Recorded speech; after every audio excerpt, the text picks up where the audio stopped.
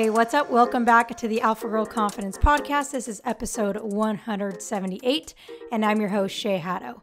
So in this episode, I sat down with Buford Mobley, who is the creator of the Soccer Parent Lifestyle Facebook group and the author of the new book, The Soccer Parent Lifestyle. So in this conversation, which was a live in my Facebook group, we dove into a lot of things around the youth sports landscape. And yes, we focus on soccer, but this episode is going to be relevant for any sports parent. So we dove into kind of the problems with the youth sports landscape, but also a lot of solutions and how the solution starts with you as the parent. So this episode is going to be very powerful for parents. So make sure you take notes and check out his book because it has some massively important solutions that all parents can dive into. So enjoy the episode.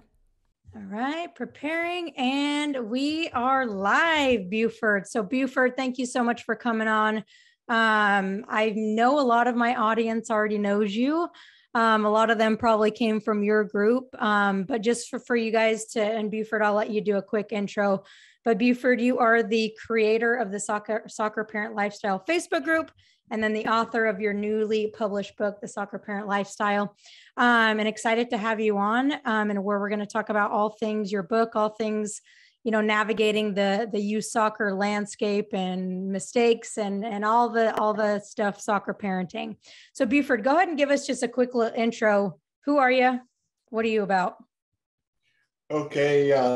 Thank you for having me, Shay. It's an honor to be here, first of all. And I'm, as she says, I'm Buford Mobley. Not a soccer guru, just a soccer dad. When my son hit about U14, there were a lot of things that I thought was wrong with the youth soccer world. I know that comes as a shock, but yeah. And you know, I kept asking parents around me, you know, what should you do here? And none of them had a clue either. And I said, well, there's got to be a better way. And my son at the time played for a very large club, about 11,000 kids. And so, you know, basically I thought the soccer universe was our club. And, you know, when we went to our first travel tournament, I found out there was a whole nother world out there that I had no idea existed. Yeah. And, you know, my first question was, well, why can't my kid play with these kids over here, you know? And and nobody could give me answers, and the club wasn't very helpful. So I just took it upon myself to learn everything I could about youth soccer. And the more I talked to parents, the more I found out parents didn't know. So I said, well, let me just start a community and we can all learn from each other. And that's how my first Facebook group came along. We won't talk about what happened with that one, but eventually I moved on and created the Soccer Parent Lifestyle, which is my group now. And so that's basically the start of my business and why I'm in the soccer business as it is. Okay, so a lot to unpack there. What was like, I mean, you kind of already touched on it, but you started writing the book, what was it, in 2021? Yes, I started writing it probably November of last year. Yeah. Cool. What was the driving force, the motivation, kind of like the big goal for writing that book? Well, my son had just wrapped up his senior season and decided not to play in college. And, you know, after I got over all that heartache and everything, I just, while it was fresh in my mind, I wanted to kind of write in the book and capsulize my thinking as to the entire youth soccer journey while it was still, you know, very, very fresh in my mind. And my main premise behind the book is that, you know, there are certain things that we can control in soccer. There are a lot of things that we can't control, but, you know, how can we kind of like encapsulate all that into a formula Mm-hmm. to have a set guidelines as to how we can help our kids go through the journey. And with soccer, every kid is different. People who have multiple kids, I've got 2 kids, and my 2 kids are night and day. So I struggle with, how do you write a formula for something that takes into allowance the differences of kids. And I thought about it for a couple of years actually, and I came up with the pedal formula in the book. Yeah. So I want to dive deep into the pedal form. I mean, not too deep because I want everyone to get the book, but like dive a little bit deep. But before we get into the pedal formula, which I think is genius, I want to ask you, obviously there's a lot of problems in youth sports and youth soccer, and you highlight a few of those. What would you say? And I'm sure some of the parents listening are like, yes, like I totally see that. What are some of the problems, the biggest problems you see in the youth soccer and youth sports landscape? Well, the first thing is, it is way too fragmented. You got U.S. club soccer, U.S. soccer, you got 38 leagues and, 35 national championships. Yeah. And, there's a huge marketing machine, and this is in youth sports in general. I feel like we're professionalizing our kids at too early of an age. We've got 9 and 10-year-olds now traveling 4 states to play soccer, and which is ridiculous. Yeah. That's coming from someone who loved to travel to tournaments. I loved it, but every family can't, when they've got multiple kids doing multiple things. You got parents that are, one staying at home with the kid, they're sending the other kid on a plane somewhere, another kid's going on the bus 4 states this way. And sometimes to play league games, just as an example, when we played in the National League Conference, we went to Atlanta from Raleigh, which is about a 7-hour drive for one game. Oh my gosh.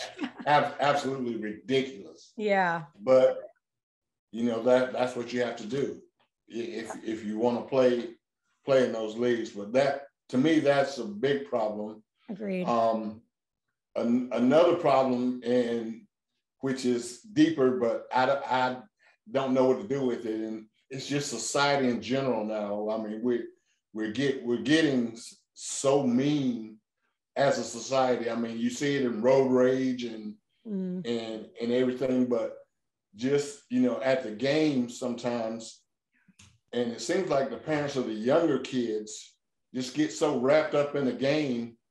At State Cup about 3 years ago, I literally saw we stayed all day and watched all the games, my son and I, because he had the 8 o'clock game, so we stayed all day to watch soccer. And I literally saw 20 arguments between parents and, a couple of physical altercations, right, which is ridiculous over a kid's soccer game. Yeah. I mean, they're intense, and I get carried away, but to physically get in another parent's face over, my son's soccer game is a little bit out of hand. But that's a societal problem that extends way beyond youth sports. Yeah, I mean, it is a problem.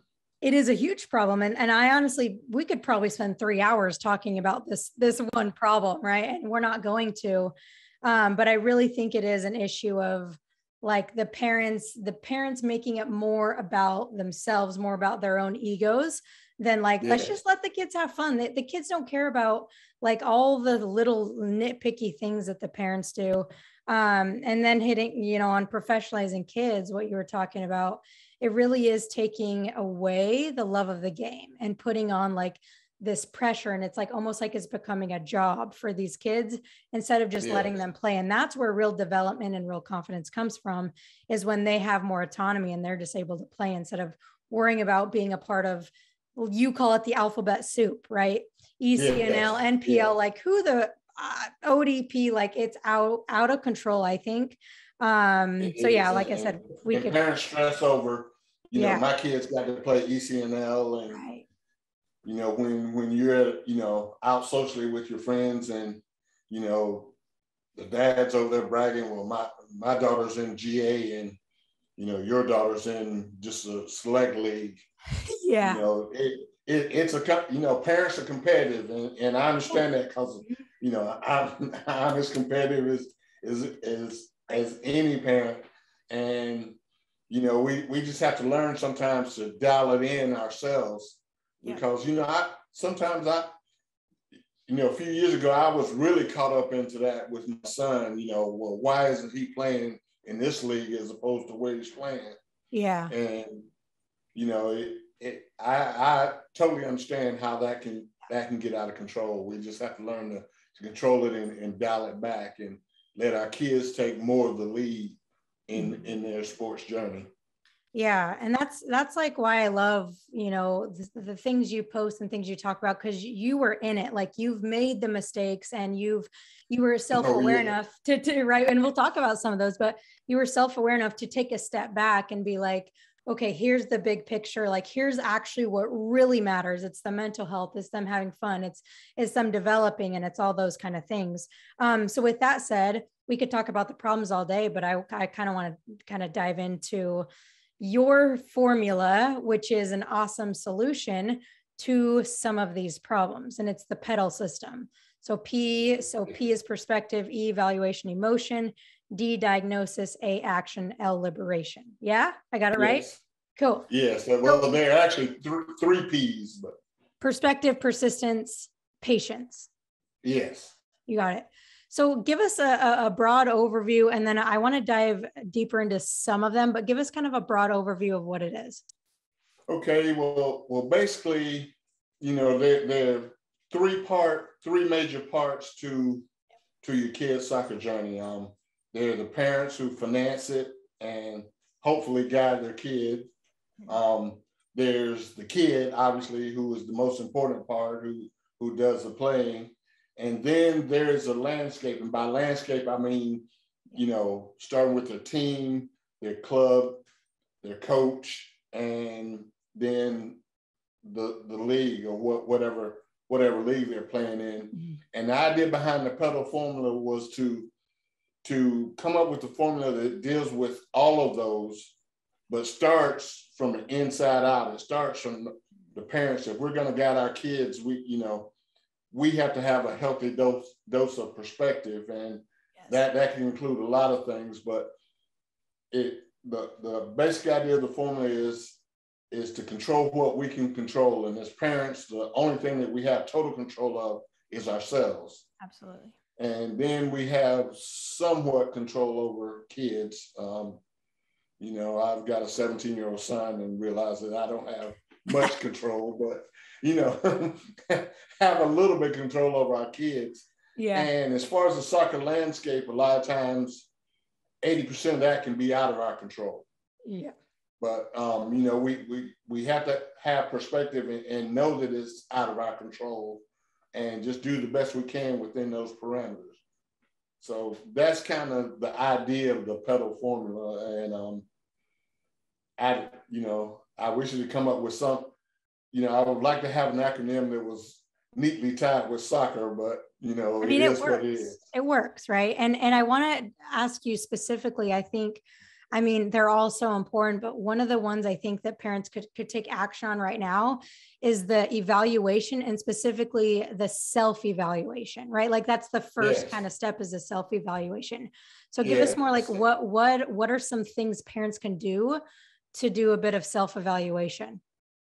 Well, basically it's just, you know, looking at yourself in the mirror and saying, am I truly doing what is best for my child? You know, and it's little and big things. It's little things like, you know, is my child getting enough sleep? Yeah, right. You know, with soccer and activities, you know, they leave the house at 6:30 in the morning, and if you have a late practice, you know, my son would get out of practice at 9, 10 o'clock, and it was often an hour for us to drive. So we'd be getting home by the time we got something to eat, we'd be getting home 10:30, 11 o'clock. Right. So, you know, and we hadn't even talked about homework. Yeah. So, you know, the first thing is, are they getting enough sleep? You know, are they eating properly? You know, those are things that we as parents can absolutely control. What's our behavior like at games?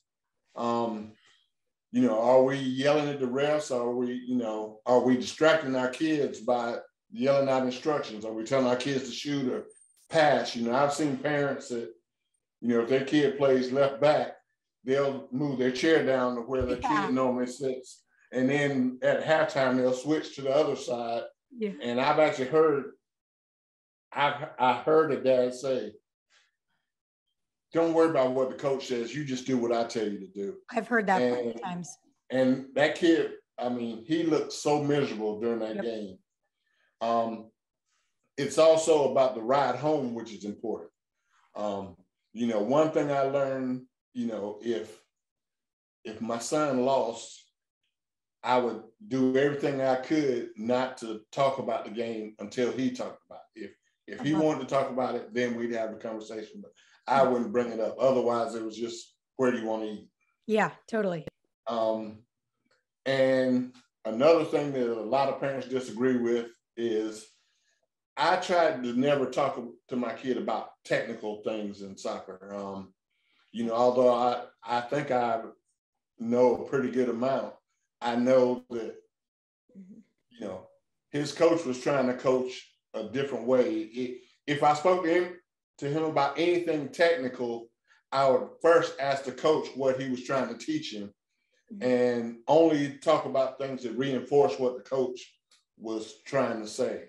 So I didn't want him to have different messages coming, and usually I just stayed out of the technical things. I tried to keep it to things like effort, you know, hustle, you know, are you properly warming up and things like that. Yeah. You know, the only time that I would ever really get on my son during this whole journey was if I felt he wasn't putting out effort. For sure. And fortunately, I never really had to do that. So, you know, just try to lay off the criticism. I love that. And with effort, I know in de-diagnosis, that's part of it. But a lot of times I see, and my dad did this to me, it's like, why aren't you putting in the effort? And it was like this criticism, and he wasn't really trying to like figure out why. It was more of just like, he was mad at me, and that doesn't help anything. So it's like really asking the question, like what's going on? Is there something going on at school? Is there something going on to where you're not putting in the effort? Because usually there's a reason. Like usually they're not just not putting in the effort because they're just, you know, being lazy. But a lot of times there is a reason for that. So really, like, instead of like just coming at them and criticizing, like ask them like genuinely, like, what's going on? Is there anything going on that's contributing to your performance and that kind of thing? I think that's huge. Yeah. Sideline behavior, man, this is another one we could spend 3 hours on. Yeah, I think for this one, I have yet to meet a player that really likes their parent to talk on the sideline. Have you ever met a player that likes their parent yelling from the sideline? No, I was fortunate in that even if I did, my son would ignore us. You know, when he played, as soon as we pulled up to the field, he was out the door, and so I never talked to him until after the game.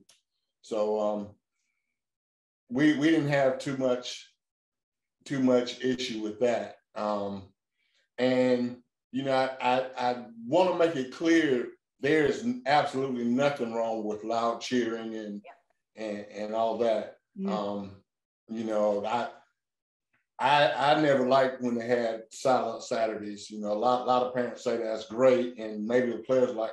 I never really liked that, but you know, there's a difference between cheering and instructing your kid. Yes. You know, Yeah. to do this, do that, do this, and Yeah. so you know, just sideline behavior. You know, parents just need to dial it back sometimes, and especially with altercations with other parents. Oh, that's And just like unacceptable at all costs. I mean, never is that okay.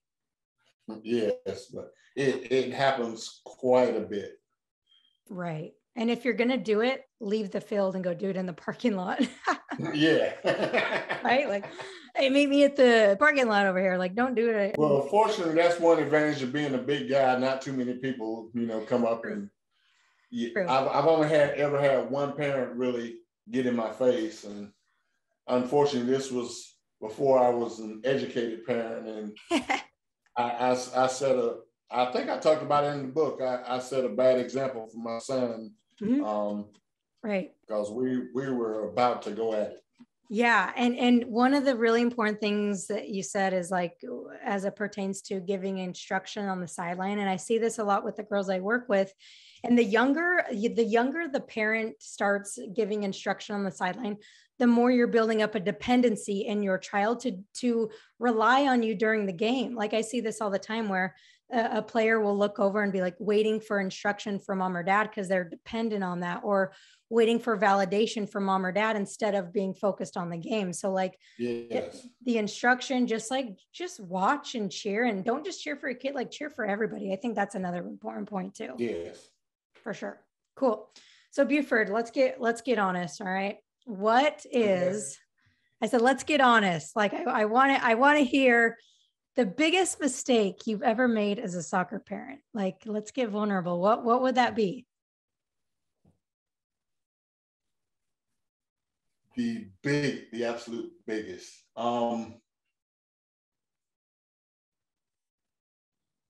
Probably the biggest mistake I've made, and it's a general mistake. It's not a specific thing, but it is thinking about my son's soccer career in my terms without asking him how he felt, just assuming.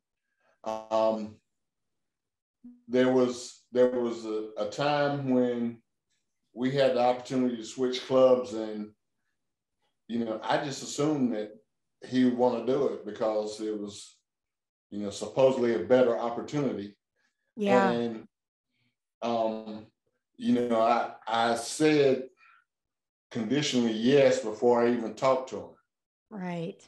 And you know, this was when he obviously old enough to decide for himself, and ultimately he did make the decision for himself.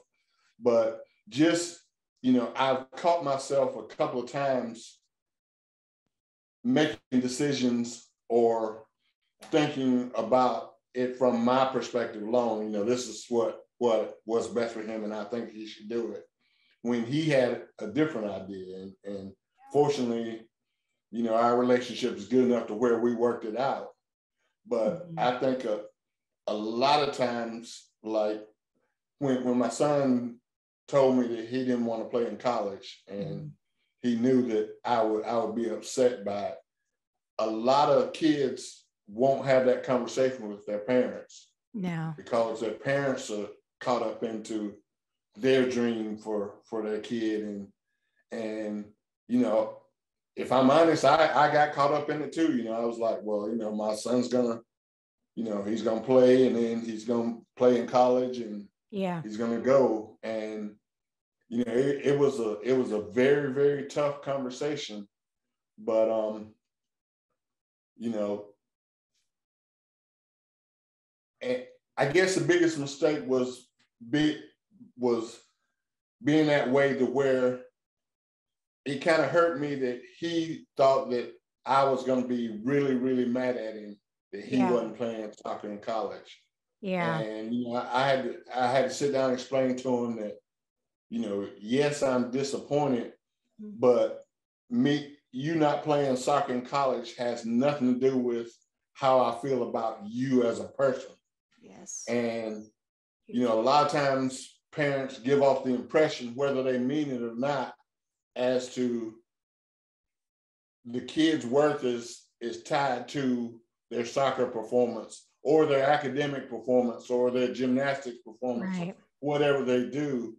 And, you know, I had to really check how I was thinking, because, you know, my kid had the impression that, you know, my opinion of him was going to be lower if he didn't play soccer in college. And so I would say that was my big mistake is getting out in front of my skis too much, you know, dreaming about watching him play in college when he didn't want to play, and him thinking that, you know, him being worried about talking to me about it because he thought I was going to be upset with it.